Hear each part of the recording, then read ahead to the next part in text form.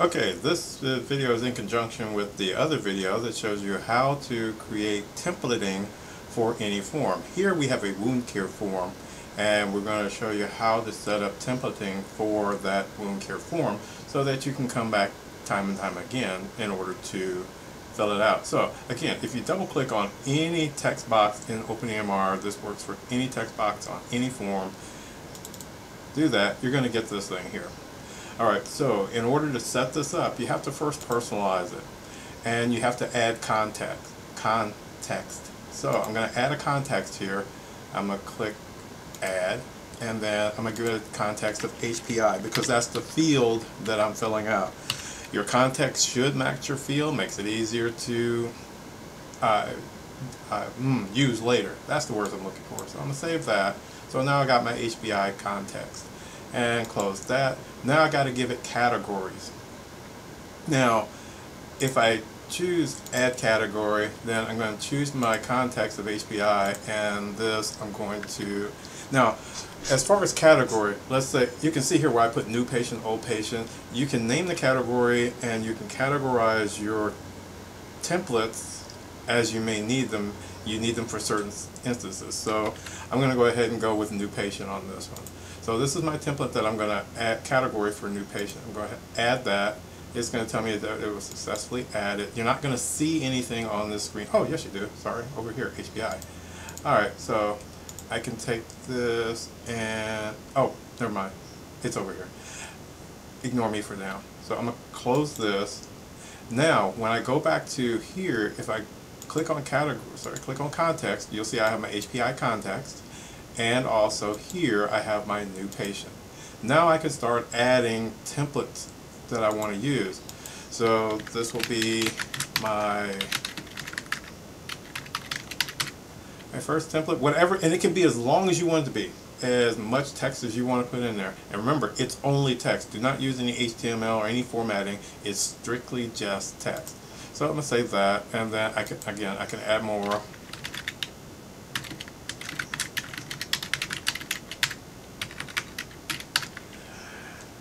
And I'm going to add a third one just for good measure.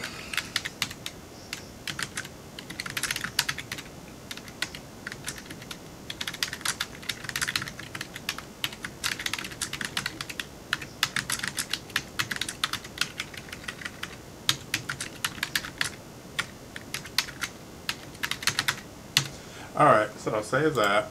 Now, once I type my context, if I double click on it or just click on it, you can see it puts it in here. Also, it turns it red to let me know that I've used it. Okay, and on the text box side, since this is a single text box, it's not a text area, I'm only going to get one line of text, so it doesn't matter. I'm going to go ahead and add this, and then I'm going to say insert into form, and there it is. Now, if I wanted to do context for or a template for this form here, I'm going to go ahead and click this, and now these are per person, by the way. So oops, I did change HPI, so that's wrong.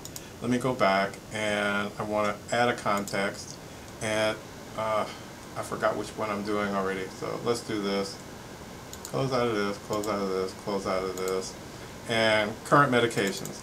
Okay, current medications. Alright. I don't know if I want to do a template for that one. Let's see, medication history, allergies, let's see, surgical history and hospitalization, social history. So some of these things depends on how you want to play them out. I know, like review of systems, that might be one you want to add a set of instructions to. So if I go here, and I'm going to add a new context, so it's the same process every time. And so I'm going to put review of systems. Okay, save, and close this, and now I'm going to add a category to the review of systems, and still I'm going to use new patient again just to keep it simpler for me. Add new patient, go OK. Now you can see review of system, new patient, and when I close this, that reloaded. So now I can do review of systems, do category, new patient, and start adding text here.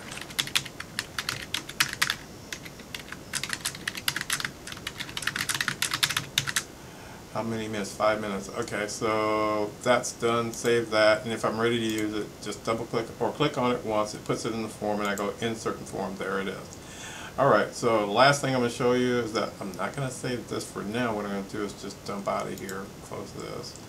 And if I go back into his chart and open up testing, I didn't save anything on purpose. I'm going to go to wound care.